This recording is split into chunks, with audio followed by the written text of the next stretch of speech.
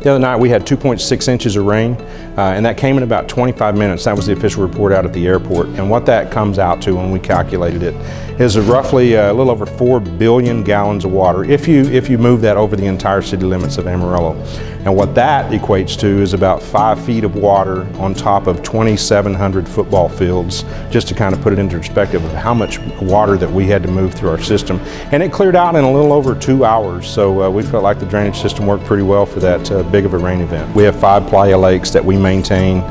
We pump from those lakes as well, so all of the storm sewers make their way into a playa lake somewhere at some point in time, and they're pumped from that location and out of the city. So, you know, our job is to make sure that those storm inlets are clean and that we have a nice path for that water to make its way into those playas so that we can manage it.